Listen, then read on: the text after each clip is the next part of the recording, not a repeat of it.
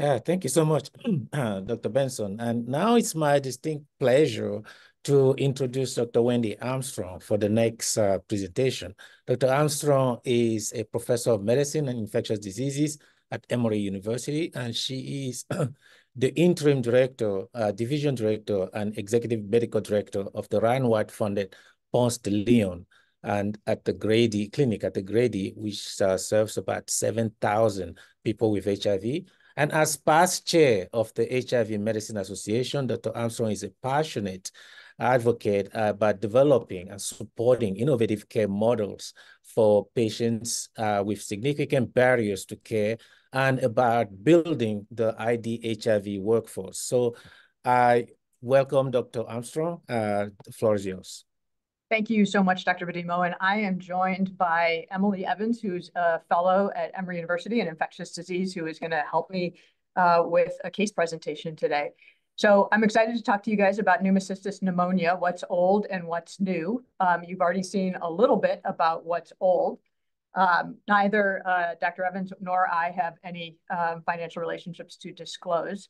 And at the end of this, I hope that you feel some comfort with the diagnostic tests that are available to diagnose pneumocystis, can describe treatment and prevention strategies, and think about the differences between the presentation and course of pneumocystis in patients with and without HIV, as we see increasing individuals with other immunocompromising conditions presenting with pneumocystis. So here is our outline for today. And we are going to start with a case. And so I'm going to ask Dr. Evans to tell us about a person that she saw. Good afternoon, everyone. So this is a case from my first month of fellowship, and I'm presenting a 33-year-old man with no previous past medical history who's coming to the hospital with 5 days of shortness of breath. It initially was just exertional, and then it progressed to be at rest. It's associated with a dry cough and some chest pain over his sternum that's exacerbated by his cough. His review of systems is really otherwise unremarkable, and his past medical history is only notable for gonorrhea several years ago. He does smoke cigarettes and occasionally uses marijuana, but no other recreational drugs, and he reports that he's sexually active with women. On his exam, he's afebrile but tachycardic to the 1-teens. He is tachypnic to 34, and he's slightly hypoxic to 86. That improves to 90% on 2 liters. He is thin but non-toxic appearing, although his increased work of breathing is notable. On his oral exam, he does have some thrush, and as I said, he was tachycardic but tachypnic. His baseline labs were largely unremarkable with a white count of 7.4 and a pretty normal CMP. His LDH was elevated to 625, but his quad screen was negative, and newly positive was his HIV test, and further respiratory tests are pending. His chest x-ray at admission was normal. And so after our initial studies, we obtained a CT of his chest that you can see there on the screen. It's notable for some ground glass opacities. That was raising our concern for pneumocystis as well as some other opportunistic infections. We sent a pneumocystis PCR, which was positive. However, also in that workup included a Legionella antigen, histoantigen, crypto, as well as a multiplex PCR panel. As far as his HIV goes, his CD4 was 50, and his viral load was almost 4 million. All right, so with that backdrop of that case of a gentleman presenting with pneumocystis and newly diagnosed HIV, let's talk about pneumocystis in detail. So you already heard and saw this exact report of pneumocystis pneumonia now more than 40 years ago. It was not on the front page. It was buried in the back page of that volume of the MMWR. But it, again, brought pneumocystis to light. Prior to that, pneumocystis was really a pathogen most known for causing pneumonia in young children. And suddenly it was being seen in a different population. Well, we know what happens from there. We also know there's been a name change. So pneumocystis is caused by the organism Pneumocystis jirovecii in humans. It's a fungus, and we're going to talk about that, not a parasite as was originally thought. And because it can't be cultured, there has been a lot of challenge with making the diagnosis, figuring out diagnostic tests, thinking about how to investigate resistance, and basically investigating the organism by itself. And so it was learned after some time that, in fact, the original organism, Pneumocystis carinii, was actually the rat pathogen, and Pneumocystis jirovecii is the pathogen that we see in humans. At that point, the disease was already called Pneumocystis pneumonia, PCP, or Pneumocystis carinii pneumonia. They changed that to be Pneumocystis pneumonia, as you can see. So PCP remains a correct abbreviation, but many people have adopted PJP for Pneumocystis jirovecii pneumonia, and either are correct. The problem is that our knowledge of pneumocystis has in really large part been stuck in 20 years ago. And so treatment and prevention are based on increasingly old data, and it frankly needs to be updated. So what I'm going to show you today, I'll show you what is new, but there's a lot that's not new, and I'll show you that as well. So first, a little bit about the organism itself. Again, I told you everybody thought it was a parasite initially. That's because it exists in two forms that are common in parasites, trophozoites and cysts. And you can see on the right a silver stain from lung of the cysts from Pneumocystis. And you can see that those cell walls light up nice and bright. Well, this cyst form is the form that's responsible for airborne transmission. People inhale, but once the cyst form enters the human, it becomes the growth form, the trophozoite, and that form actually is the predominant form of the organism in the human lung, for example. It is much more difficult to detect because it doesn't have this nice thick cell wall, and it's much, much, much smaller than the cyst form that you can see there. And so that is one of the challenges that we can discuss. So a little bit more, though, about the cell wall. I told you that it's a fungus, and part of the way that was sorted out was really taking a close look at the cell wall. And on the top here, you can see the Candida cell wall, and on the bottom, you can see the Pneumocystis cell wall. And there's two really important observations to make. The first is that the lipid that's in the lipid bilayer in Candida is ergosterol. That's the target of azoles and terbinafine and why those drugs work against it. But in Pneumocystis, there's cholesterol there. And so azoles and terbinafine have no activity against Pneumocystis. And so that's one important difference. An important similarity, though, is the purple that you can see in both these cell walls. That's the beta-1,3 glucan, or the beta-D-glucan that we test. That is a test. And that, again, helps create this thick cell wall that we see on the staining of the cysts. When we think about who gets pneumocystis, we think about patients with HIV, and we think about T-cell mediated immunity, and we think about CD4 counts less than 200. On the right is old data from untreated HIV, but you can see that the vast majority of cases occur with a CD4 count under 200. But it is not exclusive to CD4 counts under 200. That's where we recommend prophylaxis, certainly, but it's not exclusive. And in fact, other forms of immunity are important as well. And that's become important to acknowledge as we look at individuals not living with HIV, but with other reasons to be immunocompromised and their risk for getting pneumocystis. In fact, in addition to T cells, which activate host macrophages as part of the immune defense, B cells are also critical. And if you deplete mice of their B cells, their risk of pneumocystis is similar to that of T cell deficient mice. So the macrophages are important, the innate immune response, the adaptive immune response, T and B cells. And so that's an important piece to remember. The organism is ubiquitous in the environment. Nearly everyone is exposed by age 4. I mentioned it was a cause of childhood pneumonia. And some of us are colonized with pneumocystis, not everyone, but some of us. And so there was a lot of question in the field and a lot of thought that, in fact, it was this colonization state that led to reactivation. That's the model for so many different processes that we see in HIV and late-stage HIV, like toxoplasmosis, for example. And so it was thought that most of pneumocystis was reactivation disease. But we've actually learned that new infection plays an important role, new infection from the environment, and in fact, that there can be person-to-person spread. And that's been discovered due to outbreaks in facilities, in hospital facilities and so on with immunocompromised wards. That said, the degree or the importance of this or the factors that are at play are not totally understood. And there is no recommendation for infection control procedures in hospitalized patients with pneumocystis. But again, both forms are important mechanisms of infection.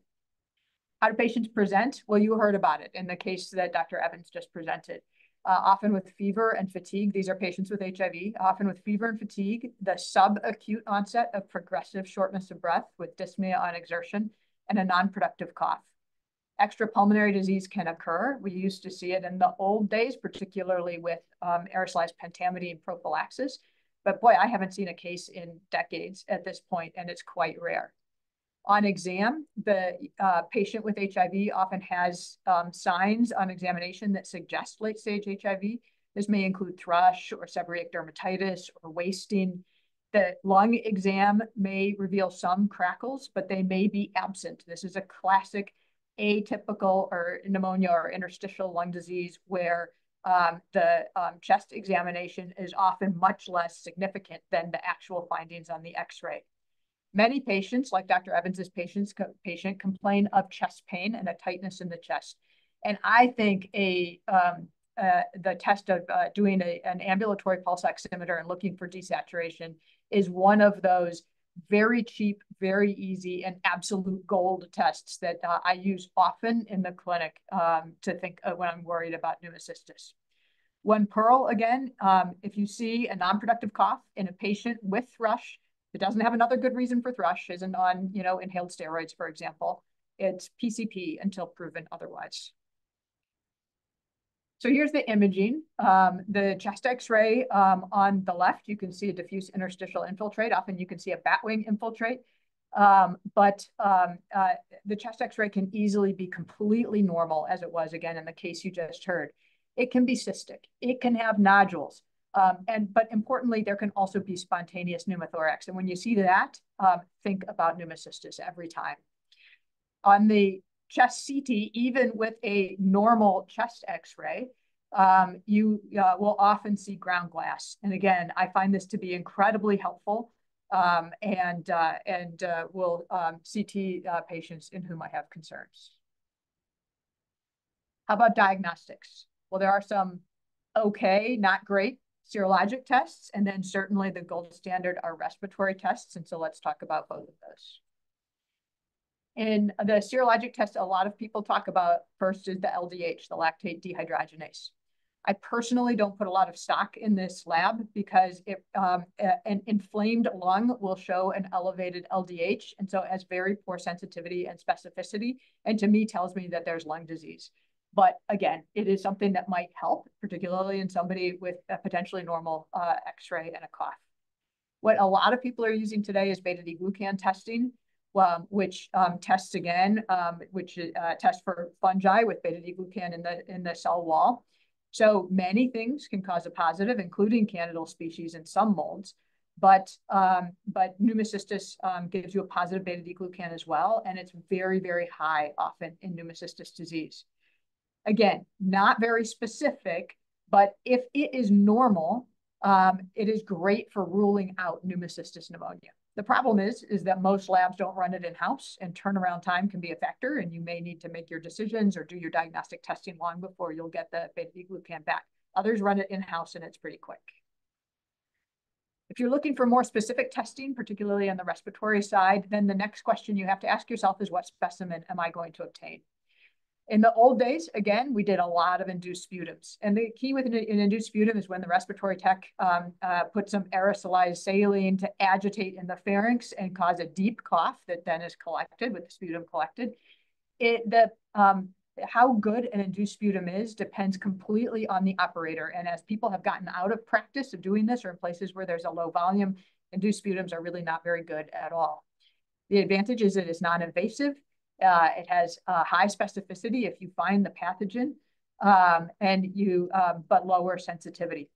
A better test is a bronchoalveolar lavage, where you can get a great sample. It is invasive, but it has a higher specificity and sensitivity than induced sputum.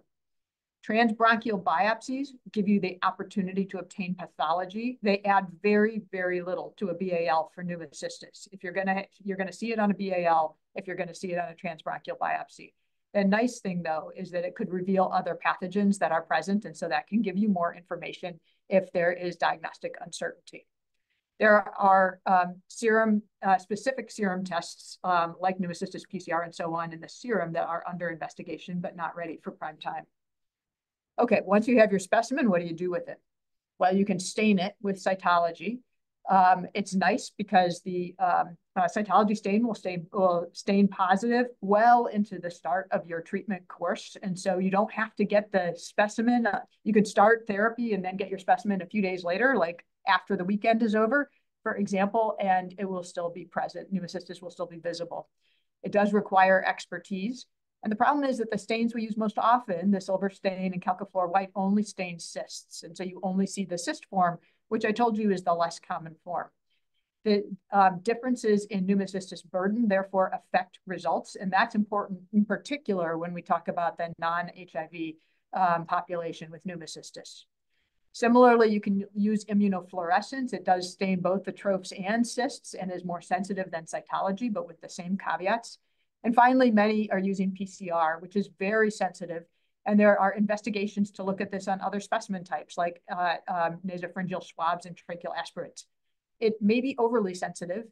We don't know a cutoff that tells us colonization versus disease. So there is clinical judgment that needs to come into play. I've mentioned a couple times that there are differences between persons with HIV and persons without. I already told you the presentation in people with HIV that's subacute. The organism burden is very high, and therefore the organism is usually easily visualized if you get a good sample and quantitative PCR values are high. On the other hand, those without HIV often present acutely and often with more severe disease. It is a lower organism burden. Presumably, there's more of an inflammatory response, maybe. So it is harder to diagnose with cytology or immunofluorescence, and PCR can get confusing about colonization and whether there's and you don't want to anchor too early on the wrong diagnosis.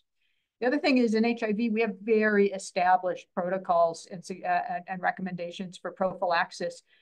Not true in patients without HIV, and those protocols are less regularly followed. At the end of the day, in persons with HIV, the mortality rate is 10 to 30%. It's higher in persons without HIV, 20 to 50%. Is that because of later recognition? Is that because of the pathology? I don't know. Treatment, as we know, the first-line therapy is trimethylsulfamethoxazole, either IV, which is usually what I use in hypoxic patients if it's not on shortage, or 2 double-strength PO-TID tablets. If there is severe disease, this is the gold standard. And so if there is a sulfa allergy, I would consider desensitization. If there's mild to moderate disease, I wouldn't go to that level. And because there are perfectly great second-line agents, there are also second-line agents for severe disease. The thing about treating pneumocystis that's hard is that improvement can take time. And I find myself often having to take my own pulse every time I see a patient that's not improving to remind myself to have patience. So improvement can take 2, 3, 4, 5, 6 days, 7 days, even some are even later than that. However, if there's no improvement after about 5 to 7 days, you have to start re-examining your thoughts. Worry about co-infection, other processes. Worry about the development of iris or inflammatory disease, depending on when ART was started. I worry a lot about the development of fibrotic disease, which really can then be a lifelong, cause lifelong morbidity. And I worry less, honestly, if somebody is on trimethylsulfa about non-response to trimethylsulfa. It's a good drug. Yes, there is some molecular evidence of resistance, but there's never been clear evidence that even in those cases that the drug fails. That said, I will often think about adding another drug, but make sure you think through all those other options as well. Okay, what about second-line agents? Well, if it's mild to moderate disease and the patient's not hospitalized, I think the choices include PO atovaquone. This requires a fatty meal to absorb, so it's important that the patient is eating and can absorb.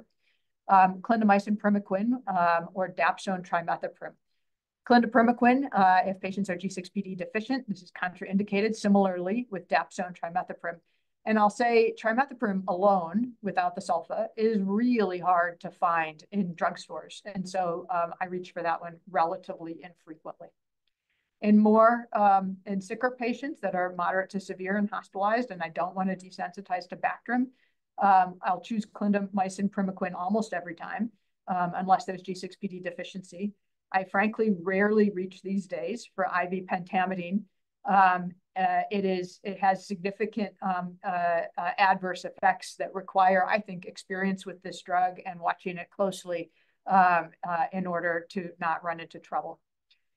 There's a lot of questions about whether or not echinocandins have any role. And honestly, I don't know the answer. What I do know is that it is active only against the cyst form, because only the cyst form has that wall with the beta-D-glucan. And that's not the form that's causing most of the disease in most patients. Again, it's not active against the trophozoites. I would never, ever, ever, ever consider using this as monotherapy. I'm not sure as an adjunctive agent if it has a role or not. We do treat patients living with HIV with adjunctive corticosteroids for more severe disease if their PaO2 is less than 70 or an AA gradient over 35. This was established in 1990 when there were 3 competing papers at the same time that were published with 3 different protocols for giving steroids, and all of them showed a significant decrease in respiratory failure and in death versus no steroids. The reason that we picked the taper that you see written there today is because it appeared in the paper that had the largest N number of patients. And so that is actually the arbitrary reason that this is the steroid taper that we tend to recommend. So there's no perfect magic to it, but it is starting out with an 80 milligram prednisone equivalent and tapering from there over the 3-week course of therapy. There is an increased risk of HSV in these patients with the steroids, but otherwise there was no significant increased risk in other opportunistic infections.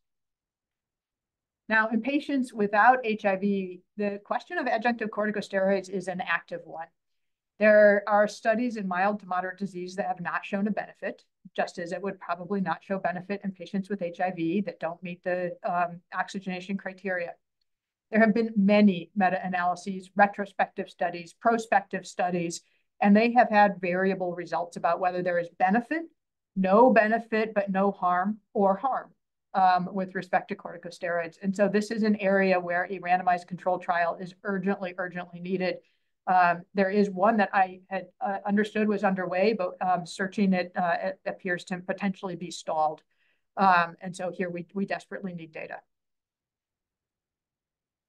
What about prophylaxis? So first-line therapy is once again trimeth-sulfa once daily, which also gives you active prophylaxis against toxoplasmosis. Second-line therapy include different dosing schedules of trimeth-sulfa 3 times a week, or different strengths, single strength daily. Dapsone if there's not G6PD deficiency, or atovaquone once daily, which is the most expensive of those 4 regimens by far. In addition, one can give aerosolized pentamidine once monthly. You have to do it with this particular nebulizer that I have listed. But it is effective, particularly for patients who may have trouble with the daily medication or in whom there are other contraindications with rash or other things. Recently I've been asked this question in the non-HIV patient population about the use of IV pentamidine for prophylaxis once monthly, which I had completely not heard about until about a year ago. There is data in stem cell transplant children, there's more robust data there than adults. I have a healthy respect for IV pentamidine, and so this is not something that I've proceeded to use, but in case you hear about it, there is some emerging data. What about indications for prophylaxis? Well, again, in HIV is very clear, very established. CD4 count less than 200 or 1% less than 14. In patients without HIV, it is less established. The one I think that is most frequently followed is a prednisone dose over 20 milligrams for more than 4 weeks, although I see tons of patients on steroids that do not get prophylaxis. Generally, in the lung transplant population, it's lifelong. In other solid organ transplants, it's quite variable and usually site-dependent. Stem cell transplant patients will often get 6 months unless there's ongoing immunosuppression. CAR T-cell recipients similarly. There are a variety of immunosuppressants of immunomodulators. Alemtuzumab, thymoglobulin, and ibrutinib come in particular to mind where pneumocystis prophylaxis is not uncommon. Ibrutinib is particularly closely linked to pneumocystis. And then granulomatous polyangiitis during induction therapy will often get pneumocystis prophylaxis. In HIV, we again talk about when to discontinue primary prophylaxis. That's usually when the cell counts have been above 200 CD4 counts for more than 3 months. There is data that suggests that someone with viral load suppression for up to 6 months and the CD4 over 100 can also stop. And I will say I do this in some settings, in settings where people have been stable for ages and their CD4 count never is coming up above 100. In folks who have real problems with Bactrim or whatever their prophylactic regimen is. So there are limited times when I will stop early if someone is consistently virologically suppressed. As far as secondary prophylaxis, the recommendations are the same, except always pay attention to what the CD4 count was when that patient got their pneumocystis infection. If it was above 200, I would not stop secondary prophylaxis until they were significantly more or less immunosuppressed, or I might continue it for a very, very, very long time. All right, so I want to jump back to the patient that we heard about who had not a usual hospital course. So Dr. Evans. Sure. So getting back to our case, just to remind everybody, he was admitted, and initially before the pneumocystis PCR came back positive, we started him empirically on ceftriaxone and doxy for a community-acquired pneumonia. He then, when it came back positive, we switched him to Bactrim and prednisone as he was meeting the hypoxia criteria. However, on day 3, he was admitted to the ICU for worsening hypoxia and his work of breathing. Fortunately, he was only there for a few days, and by day 5, he was transferred out of the ICU, still on oxygen. And by day 8, we were starting him on his ART of Biktarvy. He was doing well and was almost ready for discharge until he acutely deteriorated over the course of 1 to 2 days, requiring much more oxygen, was on 10 liters than 15 liters. He also had recurrent fevers and had to be transferred back to the ICU and ultimately intubated. On his repeat diagnostic evaluation, we rescanned him and found worsening ground glass opacities on his CT chest. We repeated a quad screen looking for hospital transmission of viral infections, which was negative, as well as the multiplex PCR again. His respiratory cultures were negative, and his pneumocystis PCR was still positive. His viral load had decreased substantially and was down to 3,500, down from 4 million before. And so given that we had concern about immune reconstitution and inflammatory syndrome in this patient who had rapidly decreased viral load and worsened pneumonitis, we increased his prednisone back up to 40 of BID, total dose of 80. And then we added on empiric broad spectrum antibiotics while we were waiting for his repeat respiratory cultures. When he ultimately declined needing intubation, we ended up post-dosing him with 1 gram of methylpred. And fortunately, he was extubated 2 days after that. We were excited and eventually were tapering his steroids back down to 60. However, with the decrease in steroids, he again developed fevers and his breathing got a little bit more uncomfortable. And so we had to re-increase his steroids and more slowly taper them off. And eventually he recovered, and I have been seeing him in clinic. So this raises an interesting question about immune reconstitution inflammatory syndrome and pneumocystis pneumonia. You know, IRIS has been reported with many organisms, mycobacterial disease and cryptococcal disease, sort of leading the pack. And it has been reported with pneumocystis, but it's much less common than with other organisms in older series. There are some data that support increased rates of IRIS in the INSTI era, where you can have these dramatic, 4 or 5 log reductions in viral load rapidly. But a recent RCT in the African continent did not confirm this, the reality trial. Importantly, there are no data that support delaying ART in the setting of pneumocystis, either pre or post INSTI introduction. So I think this case was a clear case of IRIS with pneumocystis, but the best treatment regimens remain unknown. In this case, very high dose steroids were tried. There's been discussion about other immunomodulators, not so high dose steroids, and the best time to start ART remains unknown, but for now, I would not delay.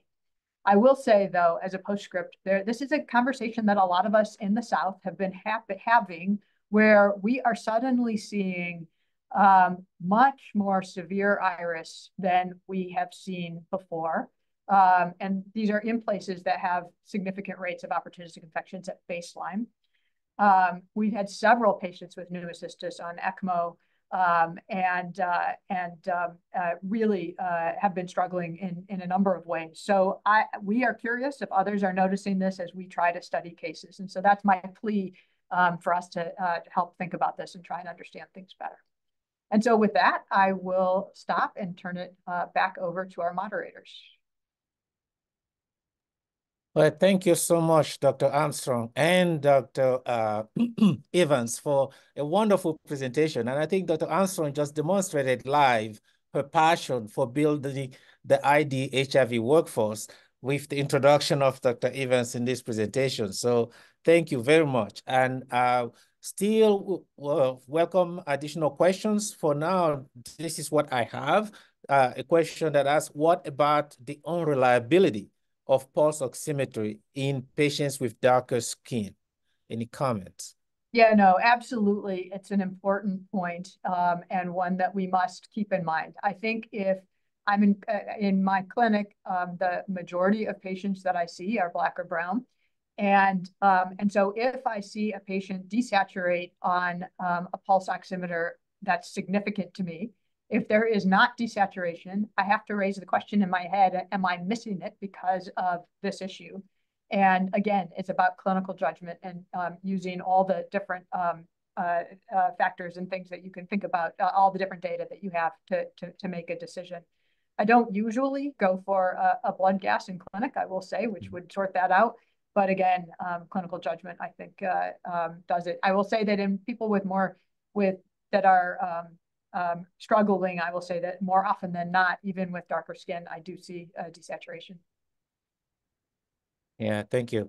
Another question is, in your practice, have you ever used trimethoprim sulfate desensitization? Any comments about that? Yeah, no, I sure have. And I've used it in both settings. I've desensitized in the hospital with IV Bactrim, and that's an easier setting, right? Because you've got nurses, you presumably have severe pneumocystis, and so you're often in a highly monitored setting, and so on and so forth, and pharmacy support. In the clinic, and I haven't done this as much recently, to be fair, but we had a protocol that we would use with slowly increasing doses of oral Bactrim that we could accomplish over the course of a morning in clinic. And it was honestly extremely successful. Clearly, we never tried to desensitize a patient with a Stevens-Johnson or anything, a dress or anything that suggested a severe reaction. But there are published desensitization protocols for the outpatient setting, and they were very easy and very successful. Excellent. And next question, I think inspired by your presentation of an iris case, is, could the increased iris be related to COVID or priming from prior vaccination and robust inflammatory response? It's a good question, and I honestly don't know the answer. We have seen iris in some patients who have also had, and so this is what we think is iris in some patients who have also had COVID. So obviously that makes things challenging. That had been recent or prior, and again, who knows now? Because most of our patients have had some level of vaccination, but many haven't. But they have probably had natural disease at this point. That said, we're seeing pulmonary types of iris, but we're seeing iris into other things as well.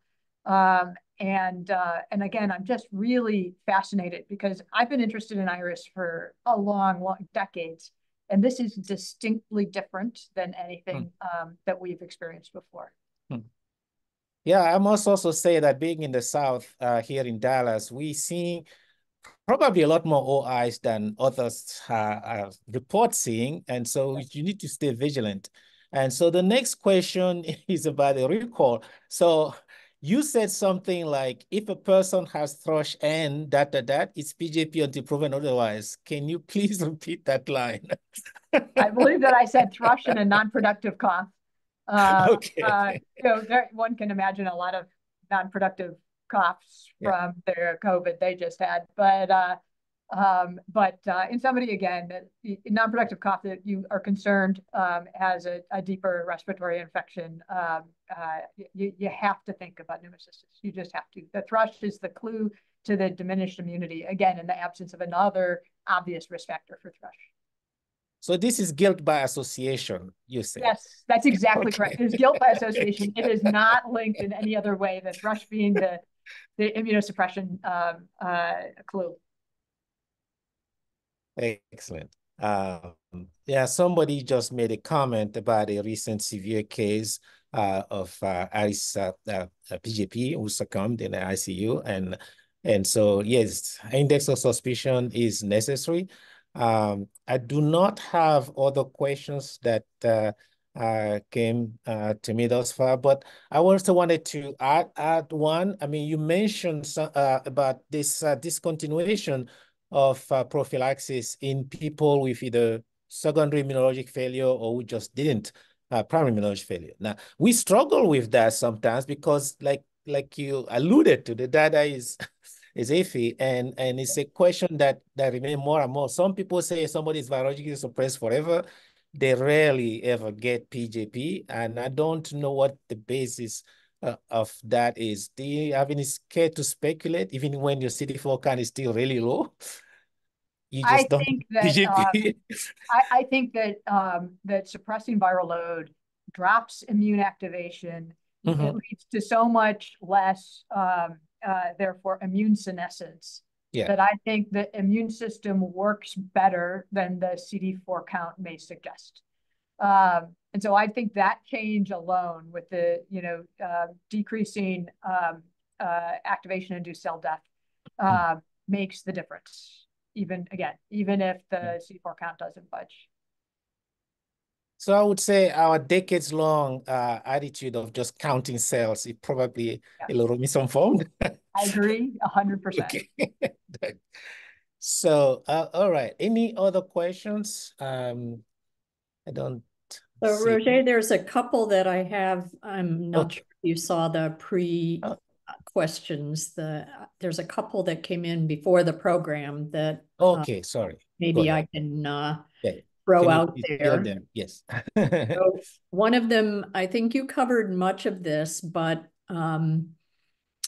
one question: in a patient with a CD4 count of less than 200, how long do you continue Bactrim for prophylaxis once the CD4 count is above 200? I think you did cover that in your discussion, but the follow-up question to that was, is it different for newly diagnosed versus old infection with pneumocystis? So I'm not quite sure I'm fully understanding the question, but are there differences that might make you do something different with OI prophylaxis if it was a newly diagnosed pneumocystis versus recurrent pneumocystis?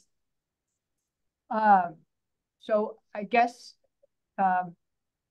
the questioner is asking if it's primary or secondary prophylaxis for pneumocystis disease that was recent or a long time ago.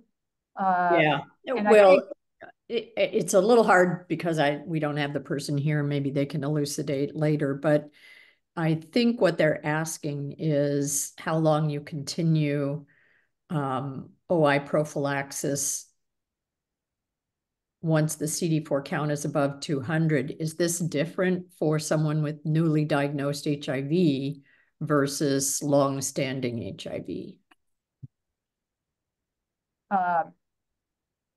It is not different in that setting. What if the question is, for example, with MAC, if you're treating disease, there's a duration that you may continue after counts come up, and you're probably going to cover that, Dr. Benson. But for pneumocystis, if you have, as long as pneumocystis presented with a CD4 count under 200 and it is fully treated for 3 weeks, And now the person started their antiretroviral therapy and they are above that threshold rapidly. I don't mind stopping fairly quickly their pneumocystis prophylaxis versus somebody who's been where it was either more remote or they've had HIV for longer. To me, the key question is, why did they get pneumocystis when they did? So if it's somebody with treated HIV, virally suppressed, who suddenly gets pneumocystis, even though their CD4 count is stuck at 100 or 150, that person's going to make me a little bit more nervous. But in general, I think as long as the pneumocystis occurred with a CD4 less than 200 or percent less than 14, I think once they reach those thresholds and are virally suppressed for 3 to 6 months, you can stop. Great. And there are a number of questions from the pre-questions from the audience about the cost of some of the medications and some of the things that you mentioned. Does cost get taken into account when you decide what you're going to use for treatment of pneumocystis or prophylaxis of pneumocystis?